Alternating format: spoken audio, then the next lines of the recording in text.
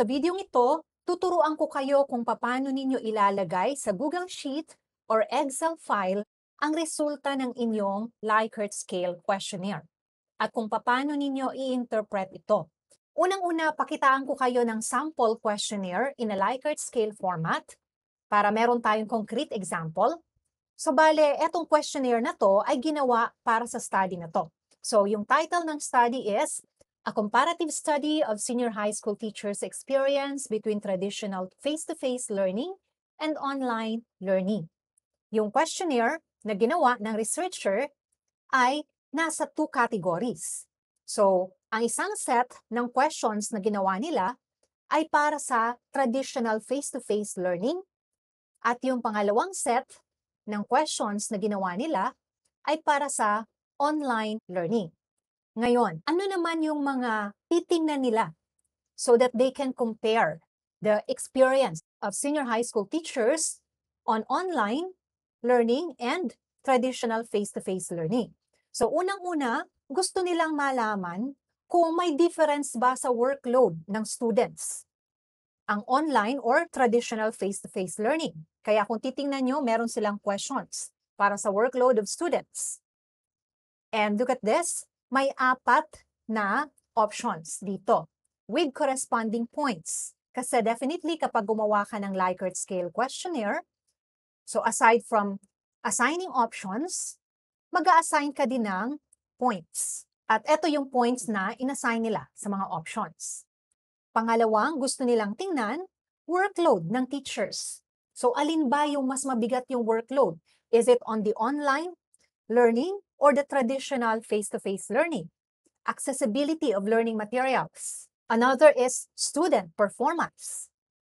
So saan ba mas nagpe-perform yung mga estudyante? Mas mataas yung grade na nakukuha? Is it on the online learning or the traditional face-to-face learning? Another is feedbacking. Alin ba yung mas madali makareceive ng feedback yung estudyante?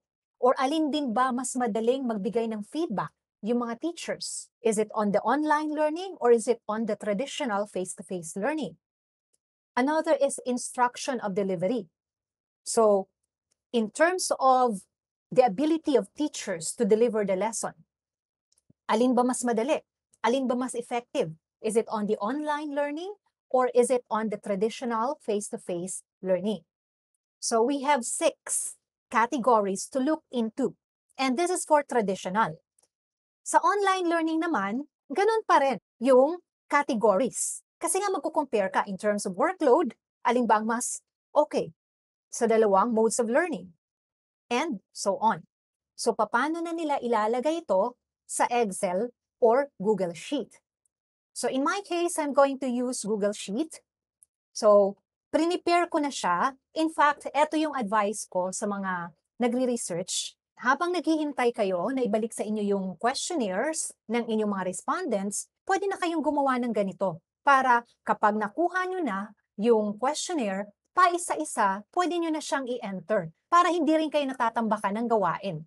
Tapos pwede ka na rin maglagay ng formula para pag-enter mo, instant, kinocompute na. So, unahin natin yung isang worksheet which is on the traditional mode of learning. So, if you can see here, prepare ko na siya. Nandito na yung different categories. So, yung workload of teachers, workload of students, accessibility of learning materials, and so on. Ngayon, based from the questionnaire, merong 4 na questions dito. At meron ding 4 na categories. Kaya kung titingnan nyo itong prepare ko sa Google Sheet, andito yung 4 na questions and instead na, typing the questions here, nilagay ko na lang question 1, 2, 3, and 4 kasi guide mo lang naman to as a researcher. And then after that, you have to get the mean of each respondent and the interpretation per respondent. Tapos dito naman sa columns na to, ilagay mo na kung ilang respondent meron ka. So ngayon, since na-sample lang naman ito, let's just have 5 respondents. Okay, so nilagay ko na dito respondent 1, respondent 2, 3, 4, and 5. And pwede mo din kunin yung mean score per question or per item dito. And as what you can see, naglagay na ako ng formula dito. Paano niyo kukunin yung mean score per respondent and per item. Ganito lang naman siya. So, alisin ko yung formula para maipakita ko sa inyo from scratch kung paano ko ginawa. Simply, click the equal sign and then type sum. Tapos may mga lalabas na options. So, get this option here, yung nakasulat na sum. Okay? And then, instant may lalabas na open parenthesis. After that, highlight the row or column na gusto mong i-add. Okay. So, definitely ang gusto kong i-add yung responses na respondent 1 for this particular category. And then after that, close parenthesis. And you're not yet done. Kasi kapag ganito lang, total lang yung kinukuha mo. Eh, ang kailangan nga natin mean or average. So, to get the mean or average, lagay ka ng division sign or slash and divided by the number of questions or number of items na inad mo para makuha mo yung average. So, since I have 4 questions here, I have 4 items that I'm adding. So, maglalagay ako ng divided by 4. Okay? And enter.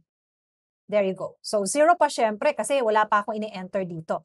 And just copy-paste this in all the other areas. At ganun yung ginawa ko. Same thing with this. This same principle. Okay. So, sige, para mas malinaw, evocate ko yung isa. Gawin natin to. Again, click the equal sign and then type sum. And then click the sum option. So there will be open parenthesis. I'm going to highlight this one kasi ito naman gusto kong malaman kung ano yung mean per question or per item sa lahat ng respondents. So close parenthesis. And again, kailangan ko siyang i-divide kasi mean ang dapat kong kunin. So I'm going to place slash or divide. And bibilangin ko ilang respondents ba to meron ako? Meron akong 5 respondents. So divided by 5. And enter. Ngayon, enter na natin yung responses ng bawat respondent. So let's assume na si respondent 1, ang pinili niya in question number 1, sabihin natin strongly agree yung pinili niya. Ito yung chinek niya. Okay. So if that's the case, strongly agree is 4 points. So ang i-enter mo ngayon dito, 4. Okay?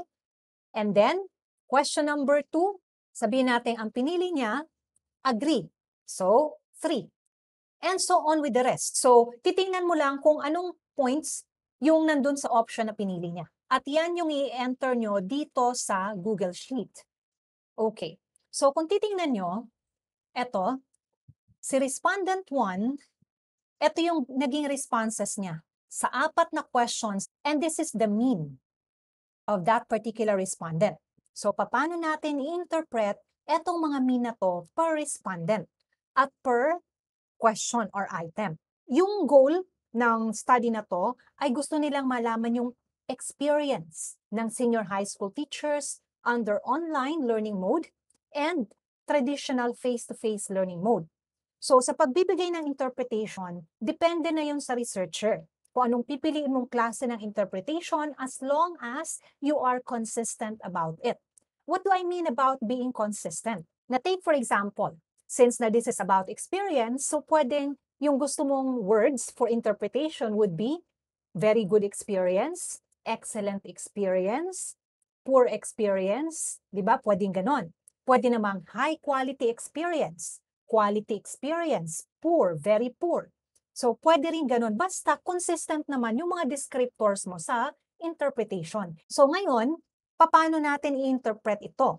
Bale, may computation para dito, pero hindi ko na i-discuss yung computation kasi din-discuss ko na ito sa previous videos ko, which is entitled How to Interpret Likert Scale Result. So, pakitingnan na lang, pakipanood yung video na yon para malaman nyo yung proseso. Iniready ko na yung aking range for interpretation. So, eto yung mga words na pinili ko for interpretation. High quality, quality, poor, very poor. So, ngayon, tingnan natin yung mean ni Respondent 1 under workload of teachers. 2.75 sa kanya. So, saan ba ito papatak sa range na ito? Oops. Ayan. So, 2.75 will fall here. greater than 2.5 to 3.25, which is talking about quality experience. So, ilagay natin dito, quality experience. And so on with the rest. There you go. Now, what about the mean score interpretation per item? So, 2.8, pasok siya dito sa quality. And then, for 3.2, pasok uli siya under quality. And the overall mean interpretation is 3. So, saan papasok yung 3 here? It's under quality. Now, kailangan nyo itong overall mean score na to, pati interpretation, kaya i-highlight natin ng blue. Now, you will have to do the same on the rest of the categories. After filling up all the categories under traditional learning mode, punta ka na ngayon sa online learning mode. So let's assume na na-fill upan na din natin ito. Ngayon, anong gagawin na natin dito sa inyong raw file? So, etong raw file na to, ilalagay nyo ngayon yung mean score ng per category sa summary sheet. So, eto yan, inihanda ko na siya. Bale, etong raw file na ginawa nyo, ilalagay nyo to sa appendices ng inyong research, tapos yung mag-a-appear sa inyong actual paper or chapter 4 ay ito lang. Although depende yon sa inyong advisor, research advisor, at research panelist. Pero in my case, sa aking research classes, ganito yung pinapagawa ko. Now, isa-isahin natin to. Punta tayo ngayon sa total population muna. Ano ba yung dapat na ilagay dito? Yung N or total population is talking about the number of respondents you have in your research. So dito sa atin, sa ating example, we only have 5 respondents. Kaya, lagyan natin to 5, 5, 5, 5, 5. Ayun. And for the traditional, tingnan na natin ngayon yung mean at interpretation. Okay. So workload of teachers, under traditional, we got 3. And the interpretation is quality experience. Okay. So lagay natin 3, quality experience. Okay. Now, under workload of students, 2.6, quality experience. 2.6, quality experience. And so on with the rest. Okay. And we're not yet done. So, kukunin mo naman ngayon yung overall mean ng bawat learning mode and interpret the overall mean. Kasi etong mga data na to, tiningnan lang natin yung experience ng mga teachers sa senior high school under each category.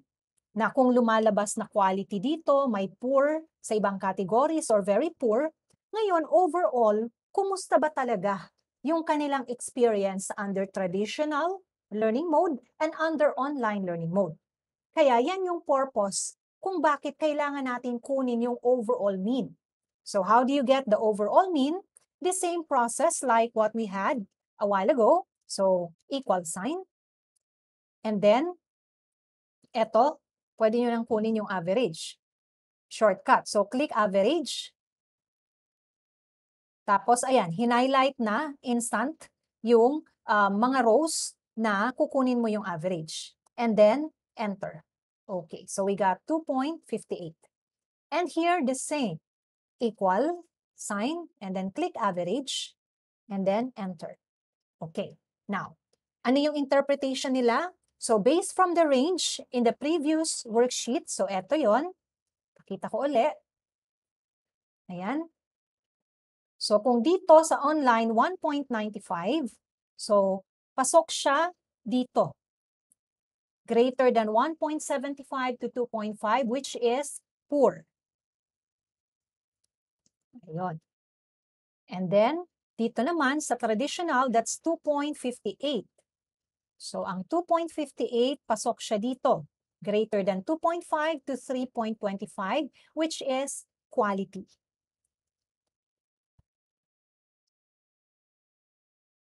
So, in this case, as you interpret your table, when you write your findings and interpretation in your chapter 4, dito na lang kayo magfo-focus sa table na to. So, sasabihin nyo na ngayon na kumusta ba yung experience ng mga senior high school teachers when it comes to workload of teachers under traditional and online learning mode. And so on. So isa-isahin mo muna yang i-discuss. After that, have now your general interpretation in your discussion. So overall, kumusta ba talaga yung experience ng mga senior high school teachers under traditional learning mode? So it says here that they got a quality experience. So tamang-tama lang yung experience nila sa traditional learning mode. What about online learning mode? So here it says poor. Now, whatever your interpretation is, ito yung parating sinasabi ko sa aking mga research students, make sure that you back it up with a related literature. So what do I mean when we speak about backing it up with related literature? Now, for example, sinabi mo na dito, based from the overall interpretation, na very poor yung experience ng mga senior high school teachers sa online learning mode. And sinabi mo na you are interpreting this in a way na nahihirapan ang mga senior high school teachers sa online learning mode because of the poor accessibility of gadgets or internet accessible devices. Now, kapag sinabi mo yon without related literature that will back it up, that's invalid kasi parang opinion mo lang yon. So to make it valid, look for related studies claiming that what you are really saying is true. Now, merong part 2 itong aking video na to. Hindi pa tapos ito kasi magko-compare ka, and when you compare, you will have to do t-test. So abangan ninyo ang aking susunod na video.